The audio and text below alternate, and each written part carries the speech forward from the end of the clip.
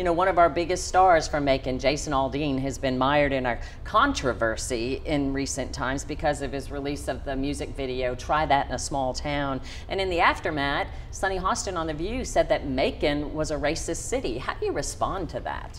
Well, I didn't realize The View was still on. I thought that had been canceled a long time ago, but I guess it perhaps is still out there. But, you know, I really don't respond to things like that. That's just trash. Everybody that comes through Macon, you know, we don't create our image and the top this and the top that across the United States for positive reasons. To have someone talk about that, it's just really a non-issue. Everybody here in Macon knows where we come from, what we stand for, all the things we've accomplished over the last several years. So I think our actions speak for themselves, and we're proud to be a part of that. Have you talked to Mr. Aldean, or has he reached out to you since this has gone on? Oh, certainly not. You know, I know his music from you know, from the radio, but I certainly not best friends with Jason Aldean. Know he's from Macon, at least he was at some point in time. But no, we haven't had those conversations. But I understand that, you know, his song, for whatever reason, is taking off the top of the charts these days, and they're getting a lot more momentum than he probably would have otherwise. So sometimes you have to be careful what you ask for.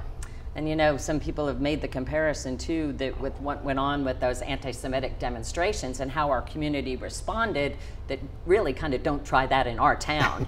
So is that kind of the sentiment, or do you have a thought about that song? Or? Well, I really don't have a thought about the song, but I do know that people are passionate on both sides of that. We're going to keep doing what we're doing here in Macon-Bibb County. Certainly we have close to 160,000 people. I don't think that's a small town in the United States. And you know, we continue to have the most diverse community that I see around it, and that's our strength, and I think we're going to continue to do that. So we're proud of everybody that comes out of Macon, and certainly sometimes they're going to have challenges, but it's something we can't overcome. And right now I think Macon's in the upper trajectory, and we don't let people in New York and other places tell us what kind of people we are here in Macon.